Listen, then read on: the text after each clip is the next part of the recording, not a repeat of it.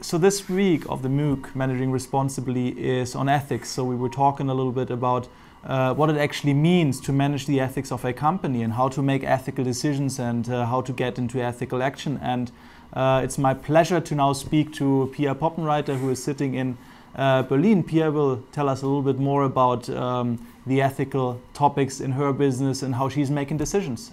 So Pia, very nice having you. Thank you very much for coming in. Do you think you could just quickly tell us a little bit about what your business actually is and what you're doing? So, hey everyone, I'm Pia. I'm the CEO and co-founder of Olala. And Olala is an app for paid dating. So we connect users to go on paid dates instantaneously in the safest way possible. So just a quick story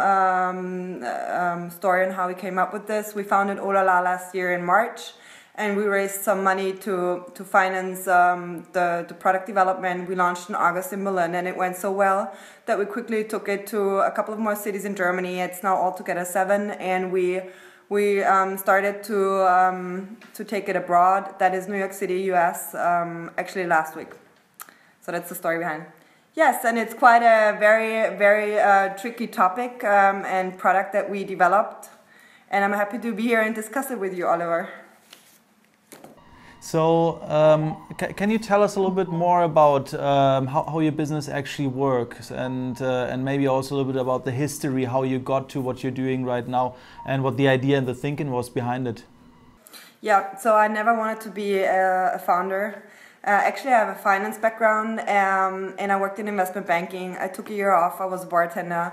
I did some soul searching and I ended up studying business ethics or responsible management in Berlin. That's how I know you, Oliver. And I worked at the institute for a year, and after graduation I founded my startup.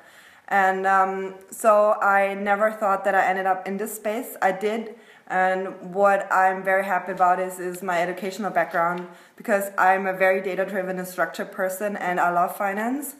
But I also am so incredibly happy that I did study responsible management, because finance gives the structure to work data-driven, but having this ethics background helps me really put a framework around the product and the company, so that we all have a good feeling working here, and that we have this framework on how to make our decisions properly in the best interest of the product and the users. Mm-hmm. So you were saying that that your ethics background or the courses you've taken and the contents that you know somehow helped you making decisions. And also in terms of value. So do you have an example of something that, like a situation where I actually thought it makes sense and it helps in a certain way? Yeah, so first of all, I have to say, full honesty right here, when I was studying, it was quite abstract. And I was like, quite a couple of times I thought, what am I doing here? How could I possibly ever use this for my further career? And now looking back, it was one of the best decisions. And I never say stuff to say stuff. So I mean this really, it's from the bottom of my heart, that I only found out like really months and years later now that this is so valuable. It helped me in so far that, when you study ethics, it's so abstract and you're going through the cases and you're like, why are we discussing this? And now I really think a lot back like how we came up to evaluate situations and how we derive decisions, like how I can put a structure around the product and the company and the people working here, that they feel comfortable acting with their own set of values, but still within the scope of what the values that we created for the company. So I'm really glad I did it. And so with Olala, we're tackling a super tricky topic that is really stigmatized in public. And there's a lot of explaining and a lot of, it's a lot of judgment that we have to deal with. And so I feel like that we have a solid foundation on how to deal with it for myself and also for the product. Because, I mean, it's a long story, but at the end of the day, you can judge morally based on your own morals, but that won't do for the whole company. So I'm glad I managed to create a system that works for the company, not just for myself. So how do you actually do that? Because I guess that's a number of different people with very different backgrounds, and everyone believes in different things and thinks differently about what is right and wrong. So how do you deal with that? I mean, how do you get everyone in the same boat and make it work for everyone? Yeah, so we're hiring right now, but as of today, we're a team of 17 people. And what I really look for is, it starts with the interview process, when I get to talk to the people that are applying to work with us. So I am trying to figure out whether or not this is a fit, not just on a professional level, but also on a more or less personal level. You can't be working here if you don't if you don't understand our vision and mission, and that is to connect people in the safest and fastest way possible. So I'm checking whether or not those people are a fit, and then we're really talking a lot about the issues and the ethical implications. We actually do this on a weekly basis so that we constantly onboard the people, and and then again we have, I mean, in the core of our whole being is that we have some prefixed rules that we constantly apply. That is, first of all, we honor the integrity of our users, and that is how we derive decisions. Meaning, maybe this is a little bit of ethics, but maybe applying the golden rule, saying, if you were to be a user, would you want that to be done to you? And that is actually really fundamental to how we make decisions. So you already were mentioning basically two different kind of tools and rules that you're using. So on the one hand, you were talking about the golden rule, like as a decision-making rule that helps you in a certain way. And you were also talking about that the integrity of your users is apparently, that's a very important value for what you're doing, and it's apparently like a very central thing to your business as well. So I'm wondering, you're a startup company, so it's a rather new business. It's a very new business. So usually in new businesses, like the formal structures are not there because it's new, basically. So I wondered, have you thought about doing something like formalizing those things in terms of like having like a code of ethics or like a value statement for what you do, or you said you have a meeting where you talk about these topics as well, like making that a formal thing. Have you thought about that, and do you think it makes actually sense? So startups are quite crazy. Actually, we did have a code of ethics in place actually the first month. It was just something that we needed to sit. So this is how you start a company. You have co-founders. You need to sit down and discuss how you see the world, how you want to see the product, and where it should go, head to. And then you really needed to be aligned, and you wanted to go into the same direction. So ethics was a huge component right at the beginning, and we are still we do have our mission and vision statement in place, and we are constantly communicating this. But you're right, right now, the phase we're in, as we've closed our finance round just recently in December, so now we're in the phase of really professionalizing the whole ethics within the company. Interesting. Yeah, that's actually what we're doing right now. Yeah. So it's a very early stage for doing that. Actually, it feels like most companies probably get there much later. So that's a very interesting, good thing. Do you have an explanation for why you're so early on that? I mean, obviously, there's a lot of talking about our product, and I think one of the most important aspects of understanding what we're doing is that we have the right intentions and a very ethical approach to it, and I think that users feel it, and also people, reading about Olala, because in every step of the way, may it be how we pick new employees or team members, or how we pick a new feature, we have this ethical key component in it, and so it's so important. They want to really start working on this. I mean, this especially holds true because we're tackling such a socially critical topic that we needed to ensure that ethics is the foundation of everything. You almost have, also probably in your own communication, you almost must have some kind of like a position on the different topics that might come up, and explain where that decision comes from and why you're doing as a business what you're doing. So is that something that where you sit down and just say, okay, so why are we doing this? What's the decision? Or is it more something that develops out of the communications you're having? How does that happen? How I do it actually, I mean, we do have stakeholders, and we kind of like, try to see which ones are very important to us, or which are priority number 1 or 2 or 3.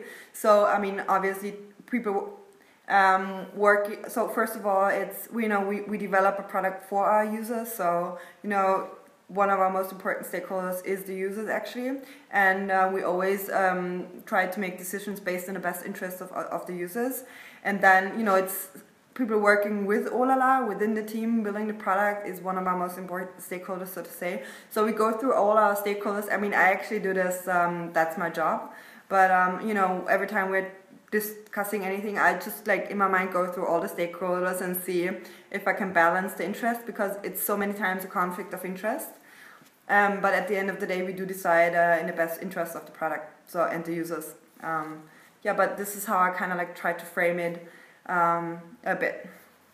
Yeah, it's interesting because it makes me think also about one of your posts I've seen, where apparently there's a French region that has Olala as their slogan for attracting people for vacations, right? So that I thought that was an interesting point.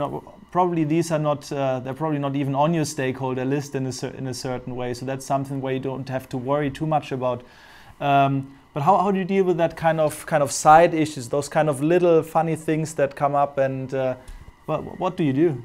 So actually that issue wasn't even on my radar. You'd be surprised how many things you have to deal with running a startup. It's just simply crazy. But if you address that issue, that was just quite a different motivation. So 1, we're not operating in France.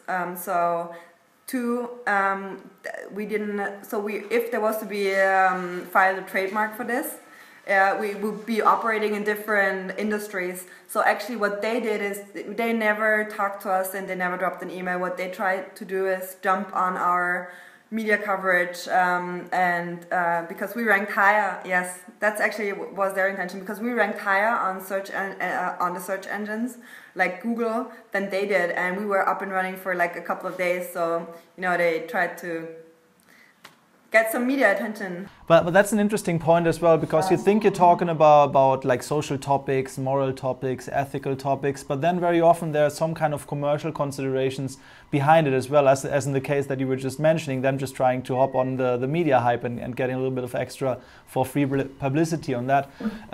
So I wonder, if you're in a startup, I guess what must be on your mind all the time is probably growth and survival, because startups are per se are very unstable things. So probably that's the things that have to make you tick in order to survive in a certain way. So how do you manage that tension that then there are these ethical topics coming in as well, which might not be as high on the agenda, or do they go somehow together? How do you bring those dimensions together, like the commercial and the ethical one, if you want so? So I think to some extent ignorance is bliss, and I know who I am, and I know who we are at Olala, and I know the product. So that is the foundation of all my argumentation. And if I'm being criticized, I think that is a lot of times due to a lack of understanding or miscommunication. So I really always try to find out what the problem is actually, and then try to discuss it and just maybe invite the other person or the audience whatsoever to question how they view the world. Not saying that I'm right, it's just one perspective that I have, and I just wanted to invite people to reconsider how they view the world. That's actually my approach, without telling them what they have to think. So yes, and that's what we are doing. Wow. No, I think you're doing something very, very exciting there, and particularly given your background as well, coming from finance first and then going over to responsible management and then becoming an entrepreneur and doing a startup. I think it's just fascinating, and I wonder how you as a person, like as an individual, feel about that whole development, and how also that kind of criticism that you're getting as a company and the situations that you mentioned. So how does that make you feel, and how do you deal with that personally? So I know who I am and that my intentions are good. I think that what we are doing, and this is what you have to deal with when you are especially starting a socially tricky topic, it sometimes takes a while for people to understand what you really want to accomplish. And there's only a little amount of information that people get, but not the full picture. And at the end of the day, honestly speaking, I just hope that, you know, maybe a couple of years down the road, people do know what I was up to and what my intentions were. And until then, I knew what I was getting myself into, and that not everyone's going to be totally fine with this day one.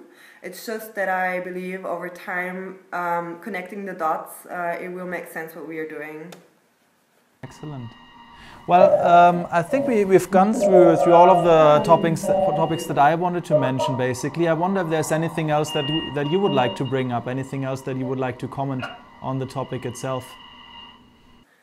Yeah, I mean, so maybe that's a little bit of a thought that I could address specifically, because we've been talking a bit abstract about what Olala is doing. And maybe a thought on this, how we are actually trying to change something in the industry. So Olala's people is connecting people to go on paid dates, and what's happening on a date is a private matter.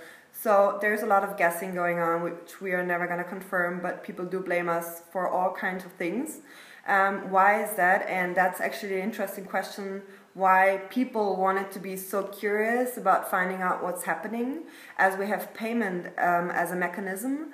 And so what we learned is the way we are designing the product and how we're communicating and having ethics as a foundation is a very new concept on how to address this issue.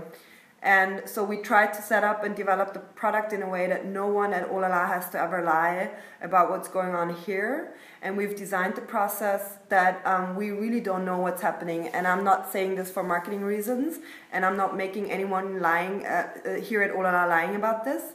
So, you know, we created the product in a way that we don't have access, or the people working here don't have access. They don't know what really is happening. So it's a little bit of benefit of a doubt. And so that was very interesting for us to find out. The tricky thing is to develop a product that we still feel good about, that no one ever has to lie about it, and is designed in a way that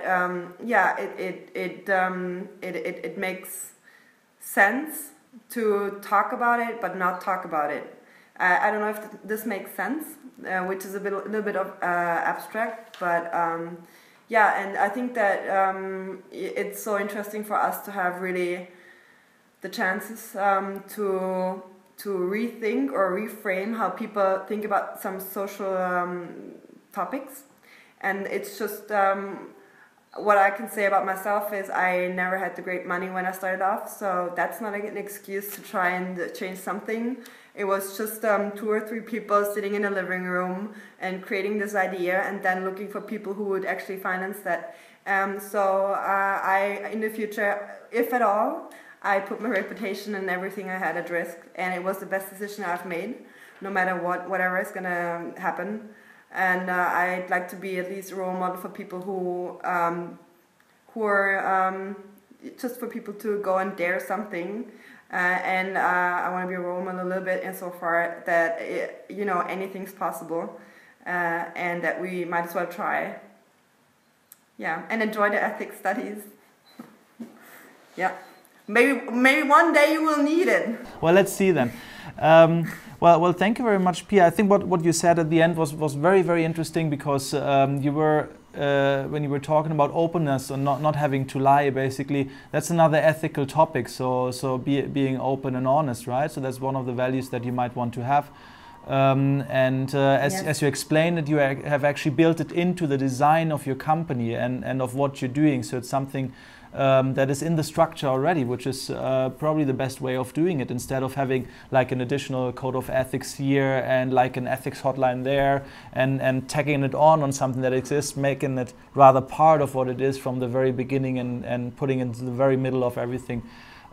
So thank you very much for that. So So maybe a first step, or one of many steps towards being that kind of role model. Thank you very much. Pia Poppenreiter, CEO of Olala, from Berlin with us. Thank you very much, Pia, and we'll see you soon then. Thank you. Thank you. Bye.